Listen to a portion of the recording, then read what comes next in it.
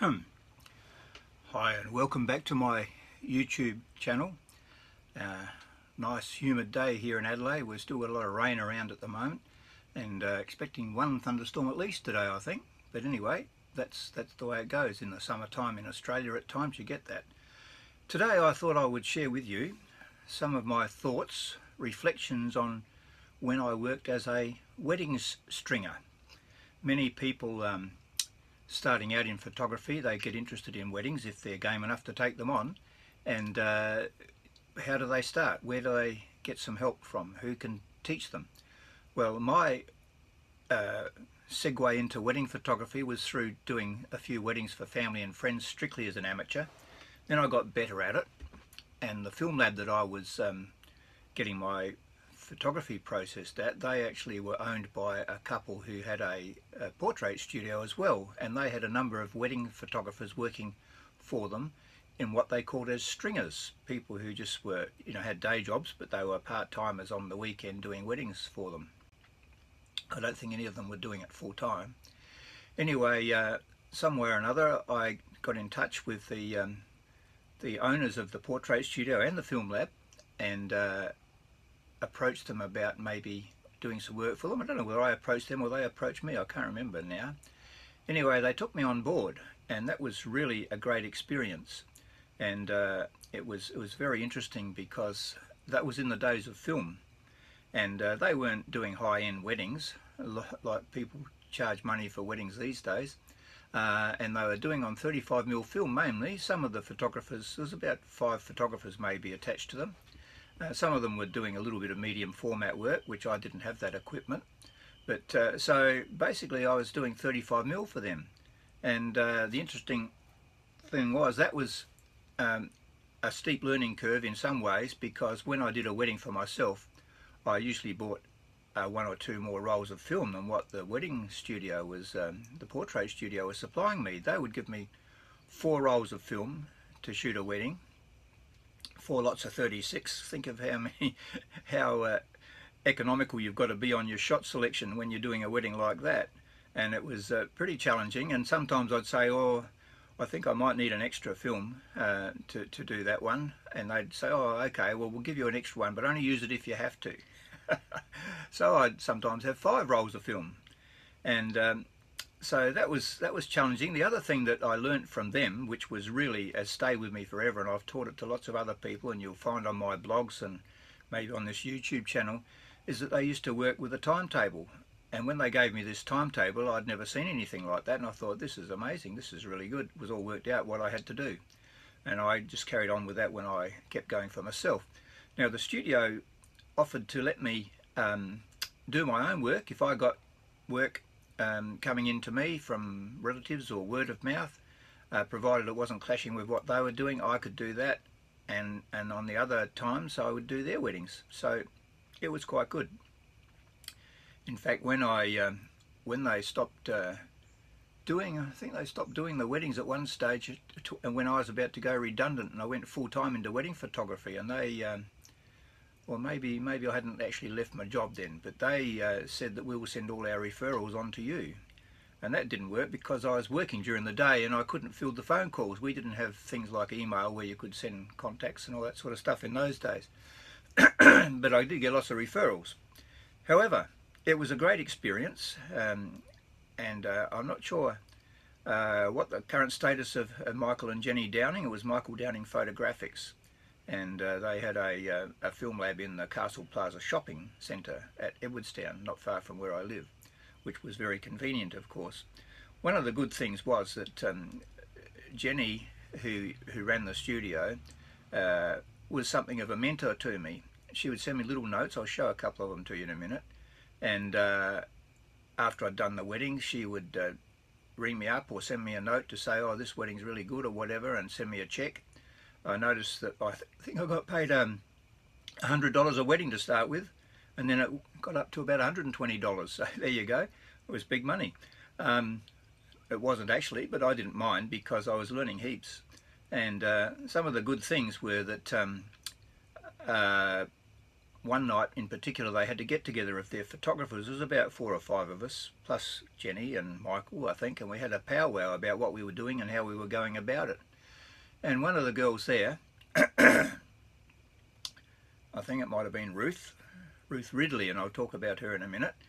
Ruth said, is anyone else, well maybe it wasn't her, I don't know. Anyway, someone said, isn't anyone else shooting flash, bouncing it off the ceiling? And I thought, never heard of such a thing. And so they talked a bit about that, and then I incorporated that into my wedding photography and all my photography, and I've been doing it ever since. And even when I've taught wedding photography to other people, one guy in particular who's quite successful, he said that's the best thing he ever heard on my wedding course that I did, bouncing the flash off the ceiling. So there you go. Getting back to Ruth, she was, I mean, there was probably, there might have been 2 females and about 3 of us were males, I think. But Ruth was a very accomplished wedding photographer, very skillful, all the right personality to do that sort of work. And I was offered the opportunity to go with her on a wedding that she was shooting by the studio just to see how she went about it and pick up some tips. And I found that exhilarating, really, really quite a useful, helpful thing to do. The thing I noticed the most about that, and I'll come back to that in a minute, was that if you're a female photographer as against a male photographer, you have different ways, just because of your sex, of developing rapport with the bride in a way that most of us males can't really do it. And that really came through strongly to me, and just the quiet, calm, professional manner she went about things, and the skills that she had. It was a fantastic learning experience for me. And in fact, some years later I did an interview with her on a VHS tape, just asking her thoughts on wedding photography, which I still have here somewhere. Don't know where she is now. She got married and moved overseas. So getting back to some of the stuff, I've developed a course in wedding photography over the years. Whoops, I'm just dropping stuff everywhere here. And I still teach this occasionally to people. I'm still dropping things. Wait a minute. Oh.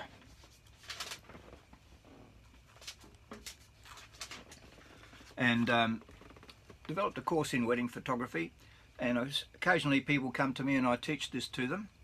And over the years I've probably taught over 100 people wedding photography, sometimes working for an organisation and sometimes just for myself. And some of them have gone on to be quite successful full-time professional photographers. So this is a manual that I developed with all my training material in it. And but one of the things that I was talking about, the fact of a female photographer, there's an article in here, excuse me. I'll show you some paperwork in a minute as to what I did. I'll talk about in a minute as to how I set up a little contract for people to come and do my wedding course. So this article here was in an Australian photography magazine, and it was all about a woman's touch photographing a wedding. And I found it a very good article, and this was Anna Brennan. She said, photographing weddings is a combination of emotion with techniques plus an eye for the little things. And this is really talking about the unique way, which is what I was alluding to, that I found Ruth doing, approaching the special day in stockinged feet. I don't know whether people still wear stockings, maybe they do. Anyway, but that was a really good article, and whenever I was teaching my photography class, my wedding photography class, if I had females there, I would show them that article, and show everyone that one actually. I'll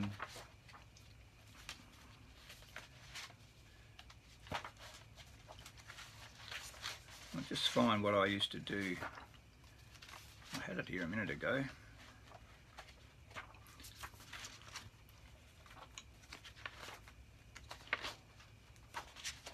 Maybe I'll come back to that in a minute.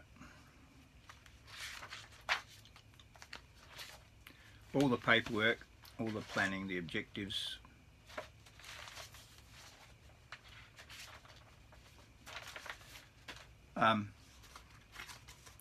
This is just a sample. With when I'm training my courses, I would also do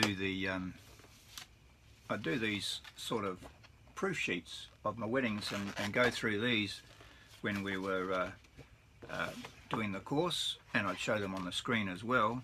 I'll just show you, this is probably one of my favourite ever wedding photos that I've ever taken. In a minute, if I can find that. I'm hopeless, aren't I, at finding things. This one here. This was over on the east coast of Australia, and it was an infinity pool, and the couple were doing the bridal waltz, so to speak, sort of. And anyway, I noticed I was standing there taking photos of them as they were dancing, and I noticed gradually they started taking things out of their pockets and everything, and suddenly they took this gigantic leap into the pool, and I got it just at the right moment. And then I didn't stop shooting, I kept shooting shots afterwards as they were in the pool as well. So that's a very memorable occasion. So I'll just show you the things that, this is where it was very encouraging working as a stringer. I don't know whether people still offer that these days, but if you can get some work with a wedding photographer as an assistant, that's the way to go, in my opinion, before you actually go in at the deep end yourself. So I'd get these little notes back from Michael Downing Photographics from Jenny in the mail, and she'd say, "Thanks Jeff for Trudy and Robin's wedding on the 4th, whatever that date was." This is back in the late 1970s, early 80s, I suppose. Thanks Jeff for, I won't read out people's names, for their wedding on the 9th of November. Have seen the wedding, it looks great. $120 I've written on there, so that's how much I got paid. And then great job Jeff from another one. She still hadn't seen that one. There you are. Thanks Jeff for a great job for Jane and Tim's wedding on the 8th of June. Regards Jenny. Jenny Downing Wedding Consultant. Now they stopped doing that. They had a studio in the suburbs in Adelaide, and then they moved up into their home. They set it up, a home studio up in the hills, in Adelaide Hills at Stirling, and it was a thoroughly enriching experience for me to work with them. And having someone like Jenny as a mentor, she wasn't a photographer as such, but Michael certainly was a very accomplished professional portrait photographer. He didn't do weddings himself. He might have once, but he mainly concentrated on portraits. But having people like that being able to mentor you along the way was just fantastic for me. So I used to give people the options. I won't bother to try and look through that, it would take too long to find. I used to give people options in their payments when they come and did the course with me. I'd have a set fee, and back in those days I was charging about $500 for my wedding course if people came and did it with me. But I'd say, if you can't afford that, pay me whatever you can, and you can pay in installments as well.